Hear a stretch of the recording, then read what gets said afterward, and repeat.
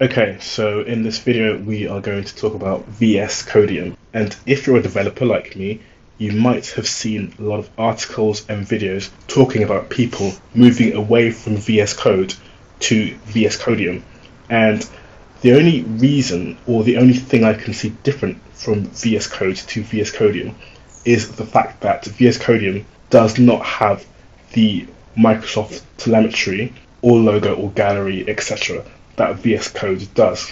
And that's it. Apart from that, as you can see, it looks exactly the same as VS Code. I don't know if this works better in Linux. I'm using VS Code on a Mac. But the main reason I see people moving away from VS Code to VSCodium is the fact that they don't want Microsoft to track what they're doing. Now, to me, that seems a tiny bit odd in the sense that Microsoft have got telemetry on there to make VS Code a better product. They have tracking to make sure that whatever data they gather from whatever they're tracking, they can use that information to make VS Code better. Now, if everyone stopped using VS Code and moved over to VSCodium, they would not know, they as in Microsoft, would not know how to improve VS Code. So that's one of the reasons that I am not moving to VSCodium, is because I want Microsoft to improve VS Code, and therefore I am happy for them to track what I'm doing.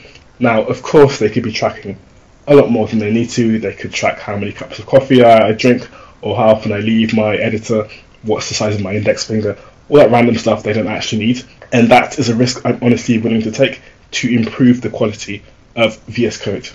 Now, of course, you can do whatever you want.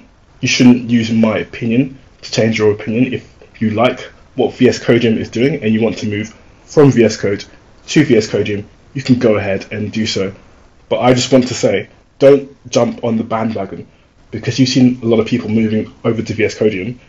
Don't just do the same thing without doing your own research and coming up with your own reasons for moving.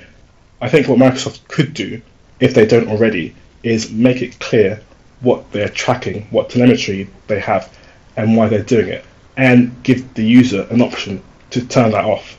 That would be a more transparent way to go about doing things, and that would maybe cause people to stay on VS Code, but I don't know.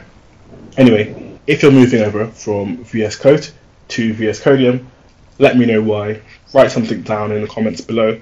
Thanks for watching. I hope you found this video useful, and I will see you in the next one.